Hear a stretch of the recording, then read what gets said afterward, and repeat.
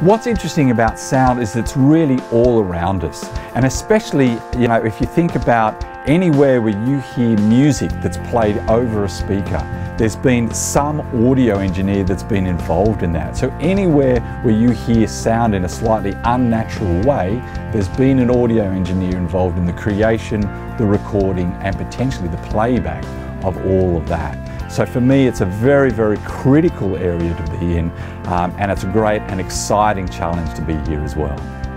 So the main course that we have is the Bachelor of Music majoring in audio, and this is a fully comprehensive practical and theoretical course, and we take our students through primarily the studio environment, but also in other areas such as live sound and film sound, to do various aspects of audio engineering.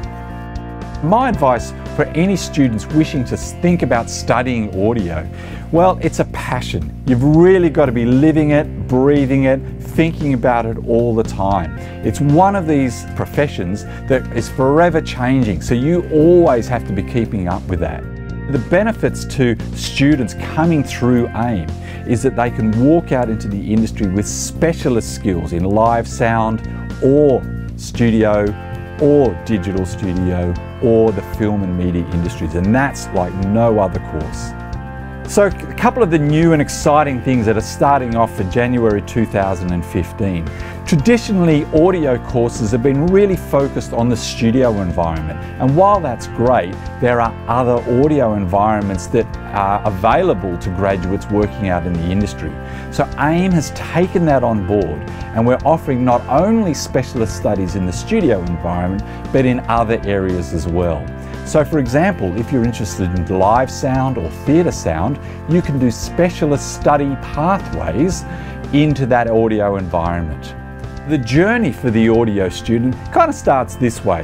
We give students basic mixing and signal flow type skills in a studio environment. From there, they move on to some basic recording where they record a singer-songwriter, and we've got 1,400 musicians here, so there's never a shortage of people. Once they get through those basic foundation stages, that's where they need to make a choice about which pathway they want to follow. And as I talked about before, we've got the studio environment, the live sound environment, the digital studio environment, or the media post-production environment. So audio engineering courses have really changed throughout the years. I did a course in 1989, and my first exercise as a practical exercise was chopping up tape to re-edit it, sort of a speech. Nowadays, of course, you can just do that on a computer, and so just as audio engineering has evolved to be more computer-based, audio courses have done the same. So there's always this constant update of information, techniques, and technical equipment to move the courses forward.